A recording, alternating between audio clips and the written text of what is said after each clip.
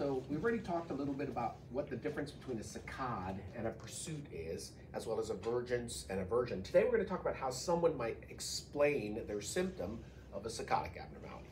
And the way they often describe it is that I have a glitch in my vision when I'm trying to move my focus from one place to another.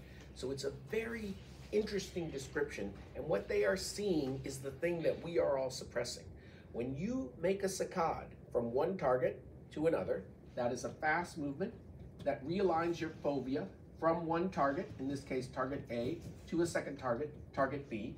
When you go from target A to target B, you have to suppress the blur that is occurring between target A and target B. So when you look quickly between targets, what you're really seeing is a big smear of the world moving across your retina, but your cortex suppresses this.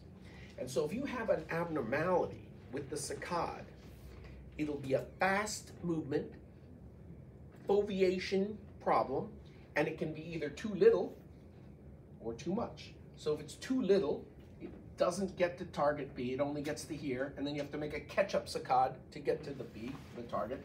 That is hypometric saccade. It was too little. But sometimes it's too much, and that is a hypermetric saccade, where instead of going from A to B, you went to A, overshot to B, and then you came back to B. So it can look like hypometric with a catch-up saccade. It could be hypermetric, or it could be you have no saccade. You can pursue, but you can't go look at my finger, look at my nose. Look at my finger, look at my nose. Okay, what if you say look to the left, my finger's over here? They can't even do it. So these saccadic abnormalities are problems with the fast system.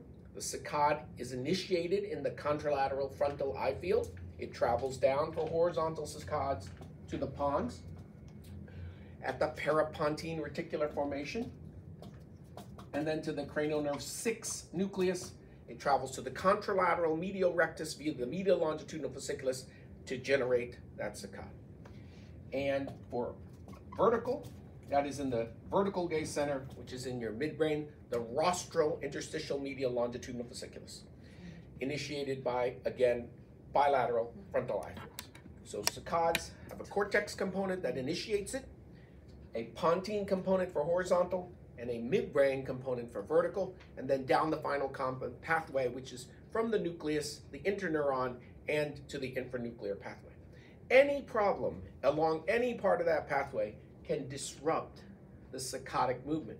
But when it's two eye together saccadic problem, that has a very limited differential diagnosis, because that is a supranuclear problem with either the generation of the saccade or the accuracy of the saccade. So hypermetric or no saccade. These are all saccadic abnormalities, and if you do a doll's head maneuver or pursuit, their eye movements are fine. And if you do a cover-on-cover test, they're aligned. So it's this glitch. They have a glitch in their step command. So you have a command to get to the target, step to keep it there, and then come back. And it comes in two flavors. One is you've got saccades that are firing, that are intruding on your vision. Those saccadic intrusions are called opsoclonus when it's multifactorial, or if it's just horizontal flutter. And then you've got some problem with the initiation, the amplitude, or the accuracy of the saccade, and they're all glitches. And the reason you don't see it is you have saccadic suppression. So removal of the saccadic suppression or an abnormality in the saccade can lead to this very weird complaint. I've got a glitch in the eye movement.